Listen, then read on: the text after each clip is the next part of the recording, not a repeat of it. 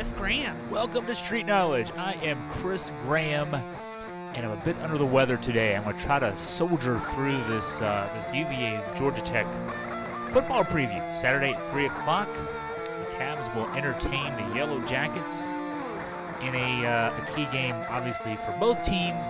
And those of us listening to this podcast, very important for Virginia football.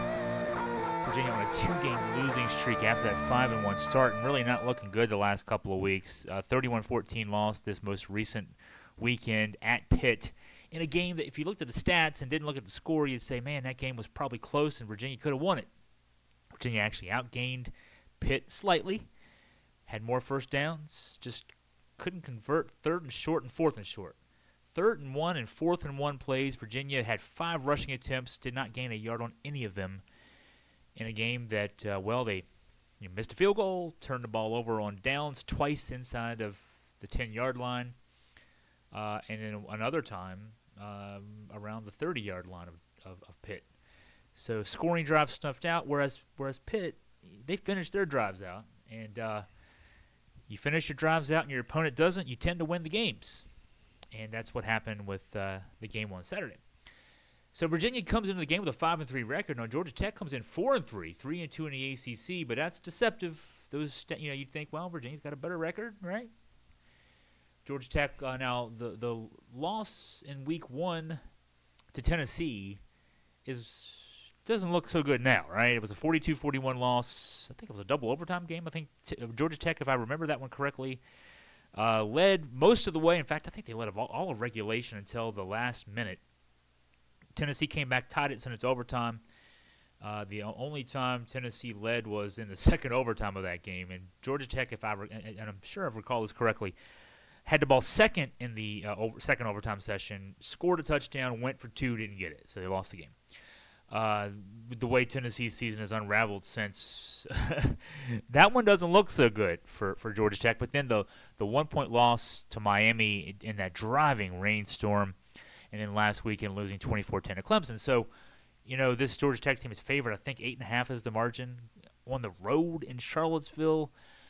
I think that's fair. The way Virginia's played of late, the 31-14 loss to Pitt, and that still the bad taste of the 41-10 beatdown to Boston College lingers. But then again, Boston College beat the heck out of Florida State last Friday night, 35-3 win up in Chestnut Hill. So maybe not quite as bad, right, as it could have been. But that said, Virginia, we're out here, us fans. I can count myself as a fan. I'm an analyst too, but I'm a fan. Try to be fair, also try to be harsh. But we're 5-3. We're looking for 6. We haven't been in a bowl game since 2011, and we've seen a team have a chance to play for bowls once in that period of time. There was the 5-7 team of 2014. It started 4-2, finished 5-7 by losing 5 of the last 6, including that heartbreaking loss down in Blacksburg, a game that Virginia led in the final couple of minutes, and then Virginia Tech scored late. Virginia actually, I was in Brooklyn watching the basketball team in a holiday tournament. That game was going on as the Cavs were playing basketball that night, so I didn't get to watch it closely, but I was in the media room next door to where the basketball team was assembled after winning that first game of that 2-day tournament. And they were watching the game because you might remember Matt Johns scored on a long play that was called back by a touchdown with like 30 seconds left. I was watching on an iPad in the media room, waiting for Coach Bennett and the players to come out to talk. I was one of like 2-3 reporters in the whole Brooklyn, in the Barclays Center, and they erupted a few seconds before I saw the play on my iPad because they were watching it on TV. I was watching it on ESPN3, so there's a little bit of a delay there, but they were following along, and a lot of us thought that might have been that would have been the 6th win. That team would have gone to a bowl. Heck, we're probably talking about Coach Mike London now, not Coach Bronco Mendenhall, if that team does make that bowl that year. And so we've been close, but close doesn't get it done, right? I mean, it's not like going to the Armed Forces Bowl or the Pinstripe Bowl or whatever low tier ACC game we might get with a 6-win season is going to, start us down the road towards a playoff berth in a couple of years. But hey, bowl's a bowl. And when you start 5-1, you want to get that 6th win. Now this Virginia team plays, of course, the BC and Pitt losses were most particularly dispiriting because they at least on paper look like winnable games against teams that themselves were below 500 at the time. These last 4, Virginia plays teams with a combined record of 23-8. Now the bulk of that over 500 is Miami and Virginia Tech, who play this weekend. Miami at 7-0, number 9 in the country. Virginia Tech 7-1, number 13 in the country. Their one loss to Clemson, number 6 in the country. But this Georgia Tech team at 4-3 next week at Louisville. Louisville is 5-4. Then you finish up at Miami and then Virginia Tech at home. Coincidentally, I'll be in Brooklyn for that. I'll actually miss the Black Friday game. I plan to be in Brooklyn to watch the basketball team again. That's what happens when you follow Virginia basketball as closely as we do. You have to make some choices during that season, and I think the basketball team's got some promise this year, and the football team will leave the coverage of that game in the able hands of Scott German and Jeff Fife. That's way down the road, though. Let's talk some Georgia Tech. This Georgia Tech team, I mentioned 4-3 record. I mentioned the losses. They're not surprisingly, this Georgia Tech team is a team that runs the ball a lot. They're the triple option attack. Paul Johnson brought that in many years ago when he came to be the coach there. 347.9 rushing yards per game for the Yellow Jackets, 5.7 per attempt. And quarterback Taquan Marshall actually he leads the way. He's second on the team in rushing, technically 727 yards.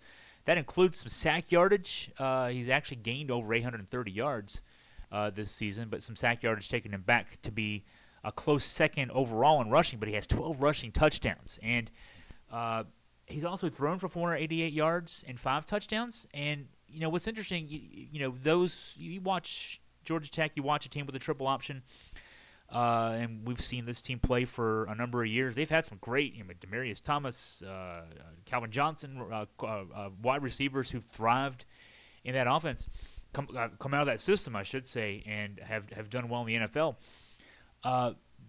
They don't throw much. Marshall has only thrown the ball this year 64 times in 7 games, about 9 attempts per game. But when he does, he's got another big receiver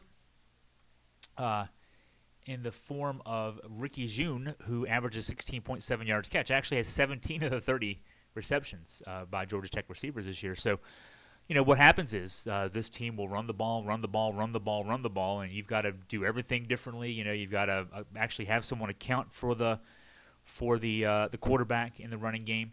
Whereas in most situations outside of teams who run the read option, a more pass-based offense that's still where the quarterback can sometimes out of a shotgun either hand the ball off to a running back or keep and run around the edge. You've got to actually keep someone in to watch the quarterback, a linebacker as a spy, and you've got to be disciplined on the edges. Your outside line. And in Virginia's 3-4 defense is actually a defense that is ideally situated to play against the triple option attack, because you have those extra backers on the outside. You've got 3 down linemen, and then you've got those they're complemented on their edges by outside linebackers, and so you do have extra help out there. The 4-3 defense is a little more vulnerable, actually a lot more vulnerable to the triple option. But you got to account for things differently. So what happens with their passing game is, you get everybody's eyes creeping into the backfield, see all that stuff going on, all the ball handling going on with the quarterback. Does he keep? Does he the dive? Does he keep and then keep himself and run around the line? Does he keep and then pitch? Sometimes they'll run one of the H-backs in sort of a reverse action, so you have to account for the pitch man going the opposite direction. You're doing all that stuff, and then they send that receiver behind you. It doesn't happen very often. They've only completed 30 passes in 7 games, so they're averaging 4 completions a game. But when they do, they're effective, and so you gotta be careful. That's what can make their running game more effective. If you're Quinn Blanding back there at free safety, you gotta account for those deep guys. And if you do that, if you're overprotective of your back flank, then you're not up there flying the ball, making the tackle. So yeah, it's 3 or 4 yards in a cloud of dust. Actually, for them, it's 5.7 yards in a cloud of dust with what they average on the season. But it's an offense that obviously works. And in spite of the detractors, and I would be included in that group, saying, "Wow, once teams get some game tape on this guy, the mystique's gonna be rubbed off." And you'll figure out how to play against it. The problem is, if you're Bronco Mendenhall, for example, no matter who you are in the ACC that plays these guys every year, 11 weeks out of the 12, you play differently. Even if you're playing a read option team, you still play differently. Most teams throw the ball at least 50% of the time. A lot of teams in this day and age throw it a lot more than that. And so you dial things up. When you play against a team that runs the ball 85% of their snaps and runs it the way Georgia Tech does, you have to sometimes, you see teams actually will change their personnel for that 1 week. You might your pass rushing defensive ends, maybe you put some bulkier guys down in their place, or at least take some of their snaps away, and give guys. Get some of your better guys off the field to get guys who are more effective against this kind of offense on the field.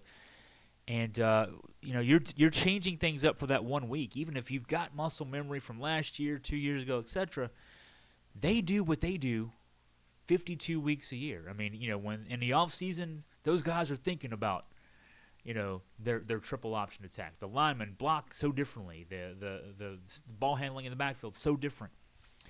And you got 1 week. Even if you do spend some time in the summer trying to get ready for that game, in Virginia's case, it's week 10. Now you're playing them. So it's tough. It's tough in that respect. Now, that said, Virginia last year lost the game at Georgia Tech. The final score of that game, 31-17, but it wasn't the defense that was the issue in that game. Virginia, in that game last year, actually played pretty well. Defensively, Georgia Tech only had 321 yards of offense, 199 on the ground.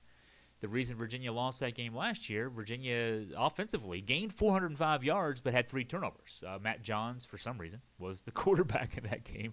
You might remember Kurt Banker started the first 9 games last season, and then all of a sudden, decision made from high to make a change to the 5th-year senior who had no future at Virginia.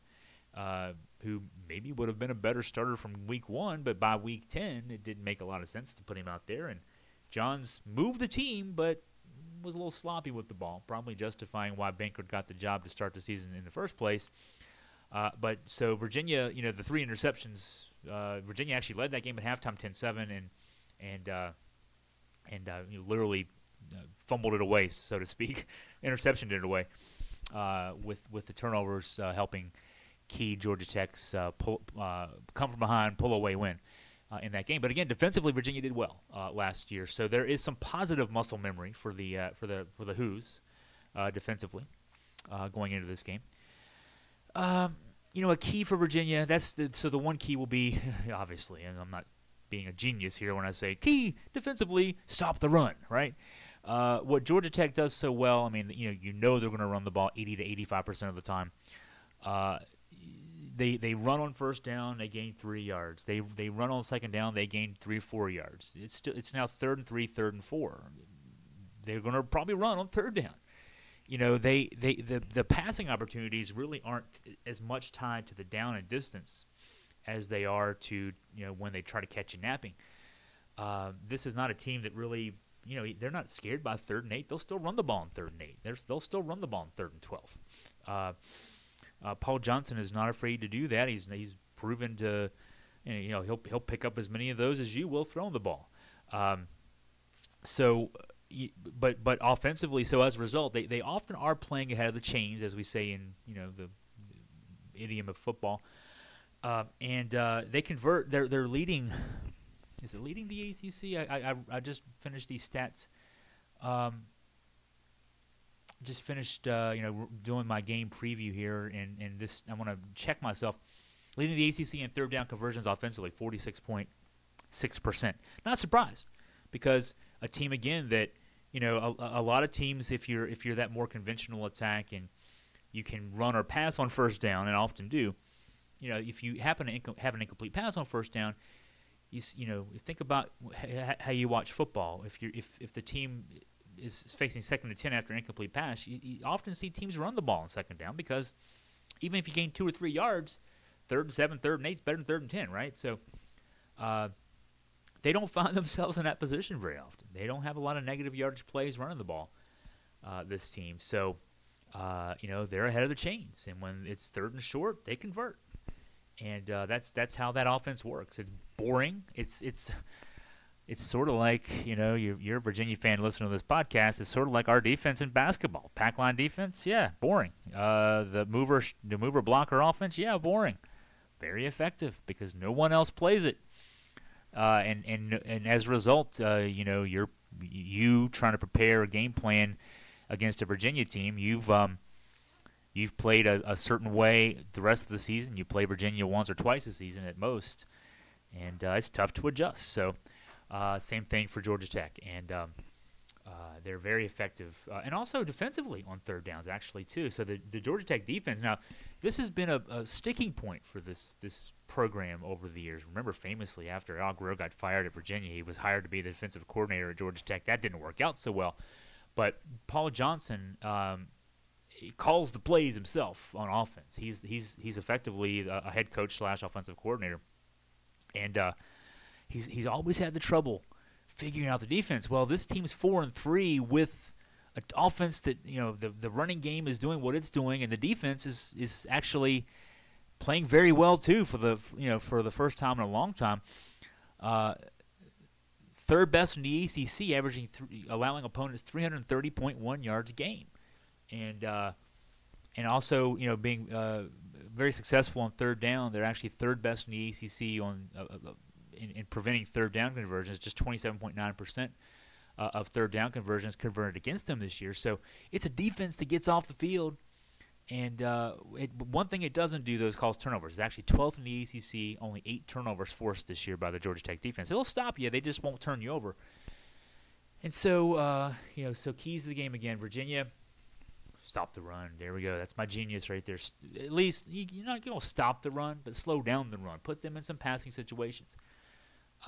Mentioned that this year they're only attempting 9 passes a game, and they're averaging actually, quick math in my head, 69 yards passing a game. Last year in that win over Virginia, because the Cavs were able to force to Georgia Tech, holding them to 199 on the ground, Georgia Tech actually had to throw the ball more than they would like. Threw for 122. If you see some sort of similar ratio in the final stats after this game on Saturday, that's probably reflective of Virginia being successful defensively. If they can force Georgia Tech to throw the ball more, to try to be successful throwing the ball more, that's because Virginia will have done what it needed to do against the run, and that's going to be one key. The other key for Virginia is just going to be getting the swagger back on offense. This Virginia team has only averaged 280.5 yards per game offensively its last 2 games. After averaging, in that 4-game winning streak, the wins over Connecticut and Boise State, and the first 2 ACC games, UNC and Duke, or Duke and UNC in the correct order, Virginia averaged 445.3 yards per game in that stretch offensively. So from 445.3 to 280.5. Now, part of that, you fell behind against Boston College, and I guess started trying to throw the ball more than because you fell behind. Those 2 big touchdowns, the 2 long touchdowns in the first quarter put the Cavs behind the 8 ball early in that game. And I'd say, admittedly, I bet Coach Robert Ane would admit that he got out of his game plan a little too soon in that game. It was 17-0 in the first quarter. You still stick to your game plan. They didn't. They started chucking the ball and it didn't work. But in that 4-game winning streak, Virginia actually ran the ball a little more. It was like a 52-48 ratio of run to pass in that 4-game winning streak. In the last 2, though, Virginia has passed on 84 of 141 snaps. So it's about a close to a 60-40 ratio pass to run in the 2-game losing streak. And the running game's only has gained 98.5 yards a game the last 2 after gaining 155.5 during the 4-game winning streak. And what that's done, too, is, you're back there chucking the ball more. Kurt Binkert, during the winning streak, was a 65% completion passer. The passing game in the last 2 weeks, 48.8%, four interceptions, 2 by Binkert, 2 by his backup Lendell Stone. But you can see, Virginia's gotten out of whack offensively. They're throwing the ball too much, not running the ball well, and relying on the passing game has led to a lack of efficiency on both sides, both the running and passing game. So you're going to need to establish the run early. Obviously, I say obviously. I'm probably not speaking rocket science here.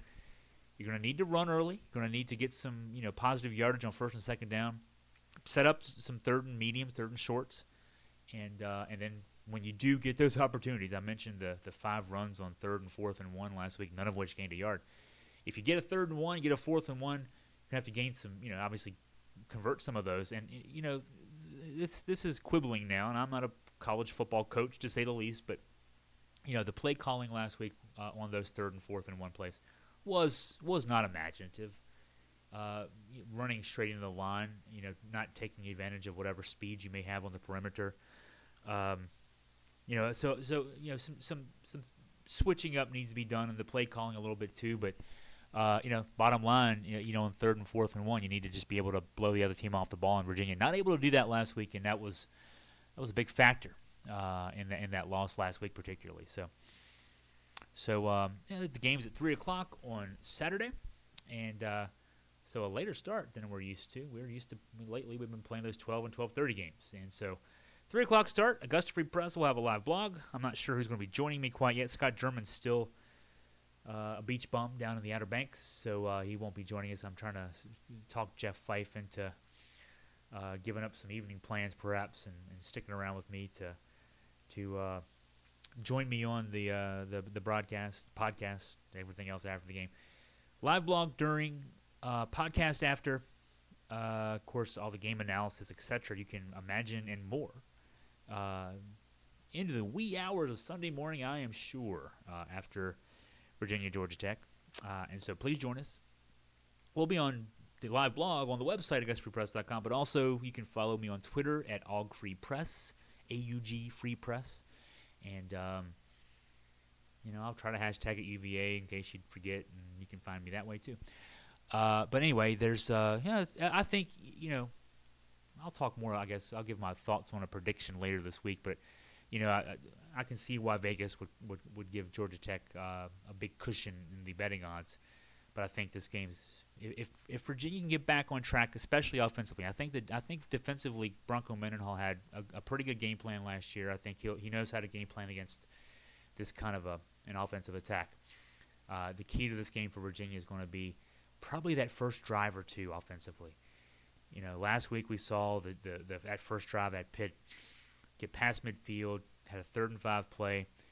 Kurt Binkert was intercepted. Really, it's kind of like when a pitcher gives up a home run in the first inning on his slider, and decides not to use a slider anymore.